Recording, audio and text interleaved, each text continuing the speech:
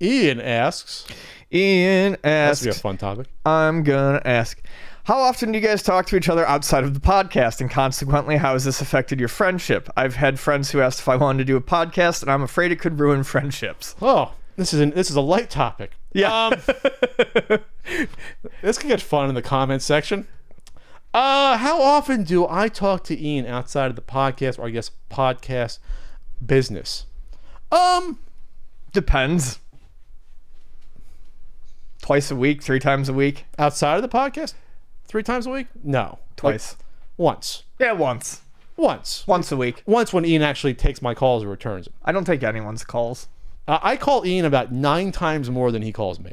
I don't think you can dispute that. No, I can't. I can't. So it's on Ian if he's going to say I don't try to talk to him. Oh, no, I wouldn't say that. I think it's interesting just because when I met Ian 10 years ago, then we'll just say 9 when I moved here, I was looking to establish, people I knew besides people I knew that were here already, obviously. So Ian he was a nice guy. We'll say Ian 1.0. This is 2.0. He was a nice guy, but it was almost not necessity. I was sort of like, oh, let's see what's out here. I was going out of my way probably to try to meet more people. Yeah. I used to hang out with like people in fucking PB. I don't think I told you about when I first moved here. I knew that, yeah. A few people. I used to go to like fucking Sunday brunches and with a couple of girls, and then there'd be these asshole bro guys. And within a couple weeks, I'm like, fuck this. Yeah, no, I know. I'm not fucking 20 years old. I mean, when I was 29, I looked like I was 20 years old, but I didn't want any part of that. Yeah. So No, that's rough. I tried different things, and trying different things was befriending, a strange shop runner. Shopkeep. Shopkeep. It's like in a Final Fantasy game. So it's weird because we bonded over obviously video games because that's what we had in common before we knew we loved Bloodsport and things of that nature. Yes. So we went to the swap meet. Ian hated that. Fine. NWC thing was fine. Ian, he's climbing the lunar ladder, so to speak, along the way. It's working out. But I used to talk to Ian. We hung out, I'd say rarely when I first moved here. It wasn't that often. It wasn't like a thing we made. We never went out to eat together. No. So the way we spoke was when I would visit him in the shop, and on Voltaire Street. And yes. we'd go and we would chat. Like maybe once a week I would stop. And you'd say like once a week, every 2 weeks. Yeah. Something like that. I wasn't Sounds about bothered. right. I wasn't a lunatic bothering him every day. No, thank goodness. I remember we talked one time in the shop about how these weird Game Boy box collectors were coming onto the scene in like 2010 and 11. We had that conversation. Remember that? Remember that one guy? Yeah. So we Balloon Kid. yes. So Ian and I we are personality wise and some beliefs wise very far apart. When it comes to like game collecting though, and like that scene, we're pretty fucking close. Yeah. When it comes to that. Yeah. We're married to each other when it comes to that. So when we talked about pop culture things and movies, new game stuff and retro games, we would do it in the shop. And so that conversation, our hangouts sort of became the podcast. So it's not like we are talking less now because of the podcast. We've so sort of shifted. The podcast turned into the hangout turned into the podcast. It was professional hangout is what it became, yeah, so to speak. You are now privy to our conversations. That's essentially what happened. The podcast, because I don't think it's on here as a Q&A, but it was, I think someone mentioned it, how the podcast come about. The memories, maybe? Yeah, but it was sort of, I remember joking with Pat the one day because I tuned into one of his, he used to do like the Google Hangouts every once in a while. It was Ustream. Yeah, it was a Ustream. And he was going on like 3 hours and I was watching it. I had just like tuned in.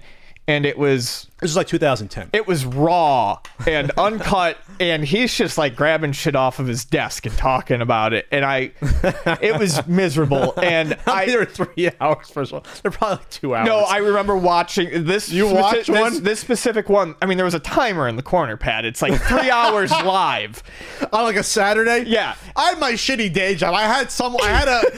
I was so stressed. He knew how stressed I was. I was. So I had said to him, I said, you should really do like a podcast structure. I said, a podcast, get yourself on topic.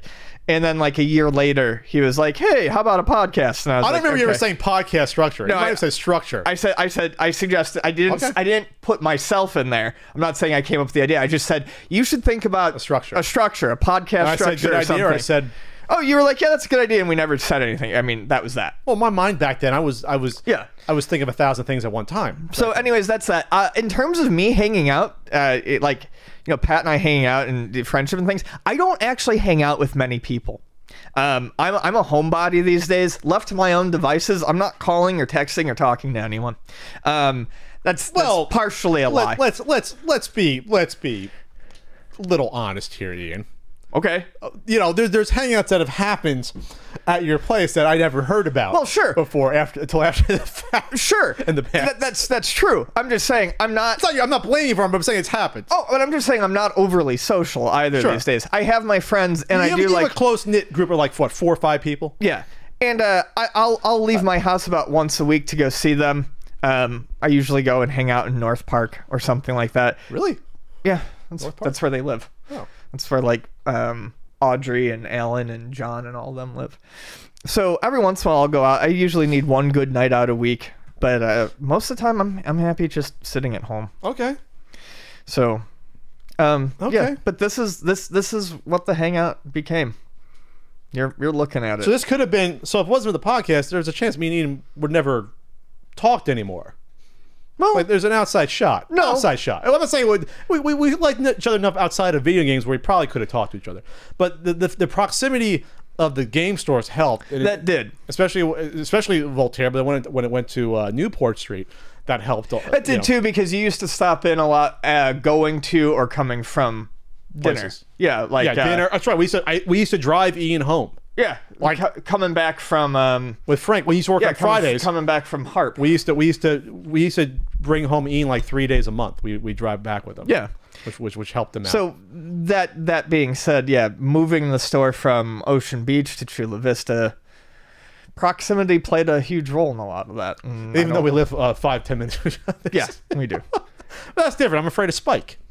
Absolutely. But I would say this: podcast, in terms of it ruining a friendship.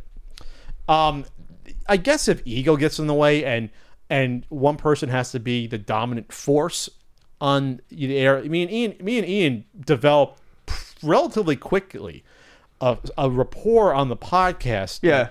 That where not one is more dominant than the other when it comes to it. No, I think the dynamic emerged. The dynamic emerged rather naturally, rather quickly, and I think that. If you go back to our talks in the shop, and what you had said about basically that just evolving into the podcast and that becoming the hangout, that was a pilot test. It was very natural. We had already basically discovered our rapport. Sure. So it translated easy. If you're already friends with that person and you can talk to that person naturally and you already have a good conversation, if you find yourself hanging out with that person and things don't devolve to watching TV or playing video games, but you're just sitting around talking with that person, do you go out and eat with that person and chat? Then that's probably a person you can do a podcast with. Yeah, it's not just to say, well, we both like the same topic, let's do a podcast. That might not work out. That doesn't work. No. But do you both sit around and have good discussions? Do you leave that discussion feeling like, oh, that was a good time? Then, yeah, you can probably do it. Sure. So we're not friends, is what we're trying to say. No, we hate each other.